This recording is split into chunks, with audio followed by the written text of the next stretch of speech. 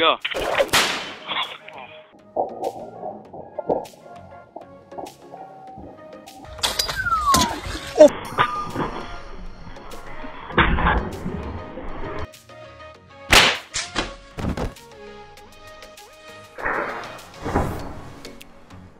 Hi guys, welcome to another video. Today we're going to talk about dry firing spear guns, basically firing out the water. You've seen those clips and you've seen how dangerous it can be. The big issue with dry firing a gun is you've got to realize that a light gun isn't going to be that violent, whereas a large double rubber gun with a heavy spear is going to be very violent. It's compared to a BB gun, compared to a hunting rifle. If you consider these spear guns are all designed to work underwater. Water is 830 times more dense than air, and these guns are designed to function in that environment.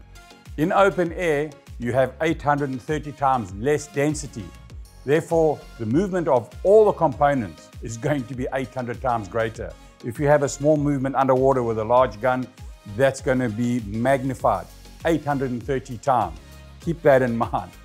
What often I've seen guys with a light gun, they can hold it out, fairly easy to hold out and fire. Keeps it away from the body, being a single band light spear, very little recoil. But that missile is either going to get to the end of the line and stretch out the bungee and then recoil back into you. Fortunately, because of the arc of trajectory, they generally come back lower into your legs, which is better than the eye. The heavier models tend to break the mono, comes out at such a speed, and the gun will recoil back into you, mostly into your face, but that projectile is now going to travel, I know of spears traveling well over 100 meters. That's 100 yards to our American friends. What happens with a heavier gun is you can't hold it out in front of you like you would in the water because of the mass.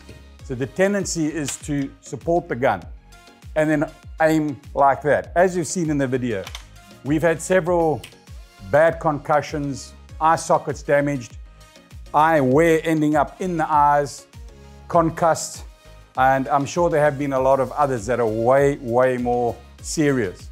I know of a spear coming back through the kneecap, locking the leg up, can't walk. It's really, really dangerous. So please guys, take heed. In most countries, it's actually an offense to load a spear gun out of the water. And don't think I'm going to shoot it in the water, load it out of the water and fire into the water. That's still a dry fire. I hope you guys enjoyed this video. Stand by for the next.